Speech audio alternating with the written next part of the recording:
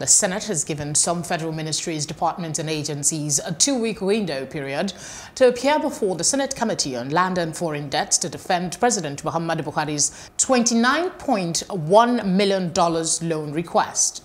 The president of the Senate, Ahmed Lawan, made this known in Abuja following a motion raised by Senator Clifford Orji on the floor of the Senate. The senator faulted the failure of some ministries, departments and agencies to appear before the Senate committee to defend their proposed allocation of monies for projects under their supervision. Some of the agencies yet to appear are the Federal Ministry of Education, the Federal Ministry of Power, the Niger Delta Development Commission (NDDC), the Federal Ministry of Water Resources, the Federal Ministry of Communication and Digital Economy, the Federal Ministry of Health, the Federal Ministry of Humanitarian Affairs, and the Federal Ministry of Agriculture.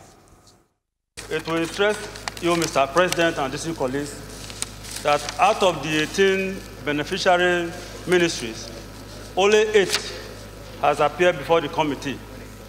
And I think it is important at this point to stress this point, because approving a loan of over $22 billion is a very serious matter.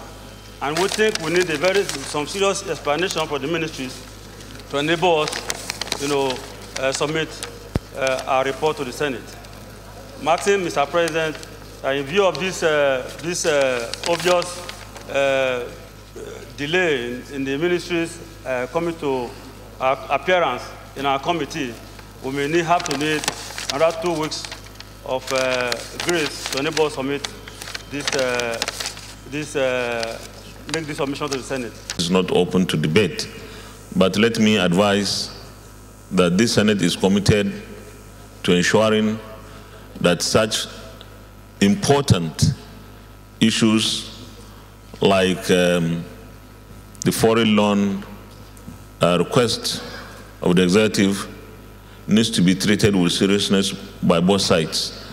The Senate is making every possible effort to ensure that we understand why the request. Therefore, we need details, we need information so that we take the appropriate decisions as quickly as possible. So I will urge those ministries that have not appeared before this committee to do so between now and Monday. So I believe that this is an advice that will be taken very seriously